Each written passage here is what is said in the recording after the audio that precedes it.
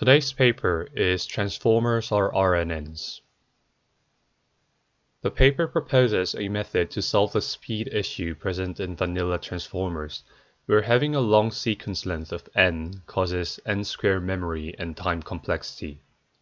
In this work, the authors express self-attention layer as a linear dot product of kernel feature maps, and reduces computation complexity and memory requirement from big O of n squared to big O of n. Furthermore, they reveal the relationship of the transformers to the recurrent neural networks. Left equation shows transformer as a function composed of L layers. The function f is usually composed of two-layer feed-forward network, and the attention function a on the right equation acts across the whole input sequence to attend to the input features. In the attention function, query, key, and value representations are first calculated, and the softmax function is applied row-wise to Q times transpose K matrix to calculate the similarity scores between query and the key. Because computing the attention output requires multiplying every query with all the keys, it results to quadratic computation complexity and memory requirement. To solve this problem, the authors first define more general form of the attention equation. Here, the authors uses an arbitrary positive similarity score instead of using exponential of dot products. The similarity function, which is shown in the second equation, can be written in the form of a kernel. And by using associative property of matrix multiplication, the equation can be further modified. Where now, instead of calculating the relationship between the queries and the keys, the equation first computes all the keys and the values. This means that the full attention matrix does not have to be computed. Also, because we can compute the summation of key and values in the numerator and the summation of k in the denominator only once, computational complexity and memory requirement reduces from big O of n squared to big O of n. Causal masking is used to efficiently train autoregressive transformers.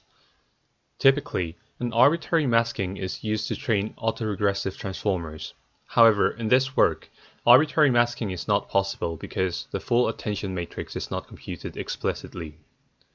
Looking at the formulation of non-autoregressive and autoregressive transformers, the only difference is the usage of the full sequence length n or the current element I.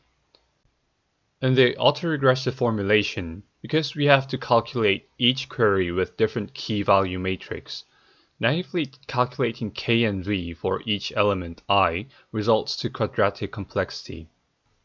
Instead, Si and Zi in the slide can be computed efficiently with linear time and constant memory. Instead of calculating Si and Zi for each element, we can take previously calculated Si-1 and Zi-1 to compute current Si and Zi. The formulation of transformer with causal masking can be expressed as a recurrent neural network. As shown in the figure, the state of transformer RNN is Si and Zi, where Si denotes attention memory and Zi denotes normalizer memory. Given ith x as an input to the causal attention block, a new Si and Zi state is computed simply by taking the dot product of mapped key and values and summing it to the previous state. The figure shows the comparison of proposed non-autoregressive method with reformer, softmax attention, and linear attention. As the sequence length grows, linear and reformer models scale linearly, unlike the softmax version, which scales quadratically with the sequence length. As shown in the figure, the proposed method has better speed and requires less memory compared to the reformer with single locality sensitive hashing. The table shows the performance of autoregressive transformer models on image generation task. On MNIST dataset, proposed linear transformers achieve similar performance to the full softmax attention version, but with more than 300 times speed gain. Also, on CFAR10 dataset, The model generates images 4,000 times faster than the baseline softmax model.